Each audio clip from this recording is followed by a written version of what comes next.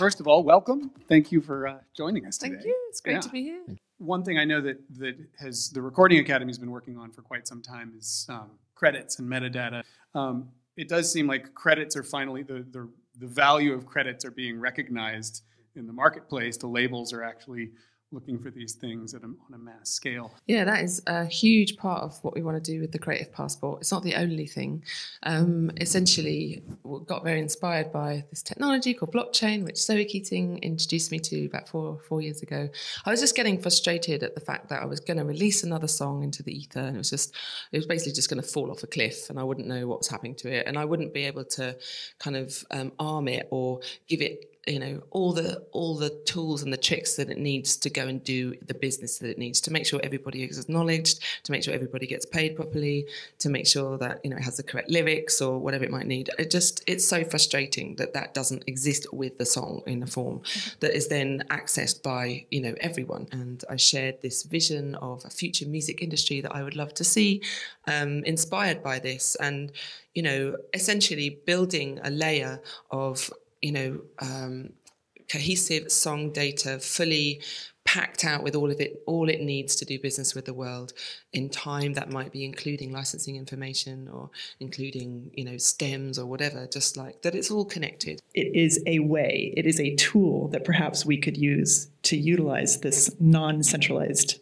database. I don't even like using the word database because it's a distributed system, a distributed ledger, as they say. It's like a place for information to live and to connect to other pieces of information and to have a record of what that thing did over time. Musicians should not be left out this time.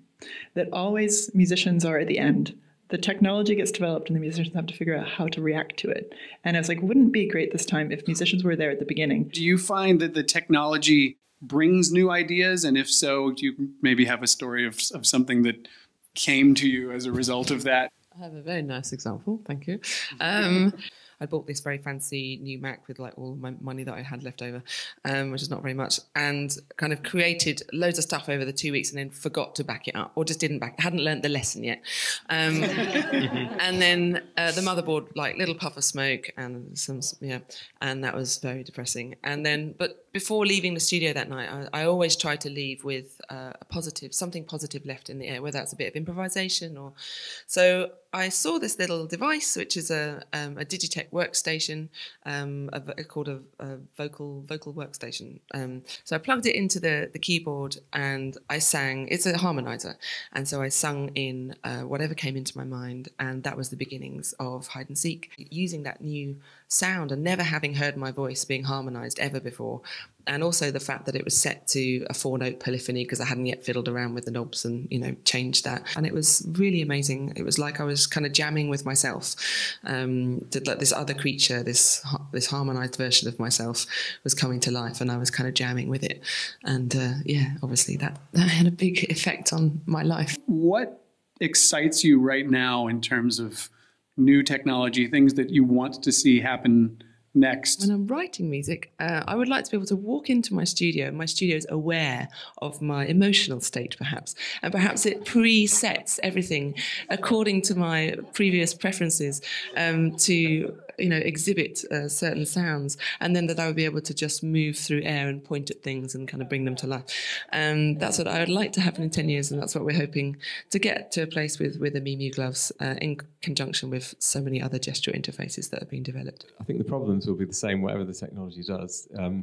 I sometimes fear that when the technology gets better and better at realising your ideas, it'll be more apparent that your ideas suck. And you'll be confronted with a brutal reality that you're not quite as good as you thought you were. So there's that. But because I do know that sometimes it's creative misunderstandings between people that actually generate really interesting results. It can be that thing where one person thought you meant X and you didn't. I've had wonderful experiences in the studio that emerge from people completely misunderstanding each other. This is Glover, everybody. This is the software that we use to interface from my physical gloves over here. They're called the Mew gloves, mi.mu, like me and music. So, okay, you've got your left-hand glove. There you can see, up, down, left. Oh, wait, I've got to set forwards. Okay, so forwards, left, right, up, down, backwards.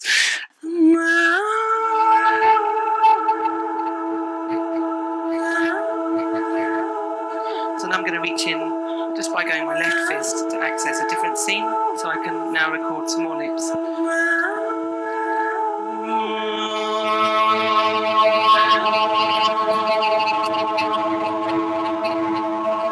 What I'm going to do now is just calibrate my gloves. This is quite interesting, this bit, because I'm basically calibrating to show the gloves, you know, where the bend sensors are on my hand right now.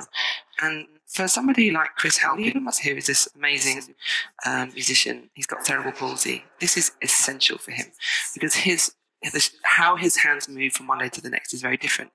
And just like then, the bend sensors were reacting differently, maybe because they've slightly moved on my hand or whatever, maybe they're slightly sweaty. That it means that look, now open hand is open hand, but before it wasn't. So for Chris, this is amazing because it means he can put on the gloves and he can have access to all of this, all of these options. He's a guitarist, but he was struggling when his condition was getting worse that he couldn't reach the chords he wanted to, so he's going to give up music. But what it's done is it's given him this amazing, you know, new direction in sound and capabilities, completely dependent on how he feels from one day to the next. So he's very excited, and he's been quite key to helping us develop this. You know, we never thought about that side of things. What's up, y'all? This is B.O.B. This is G-Eazy. I'm Mo. This is Julia Michaels. This is Logic. Make sure you subscribe to the Recording Academy channel. Flex.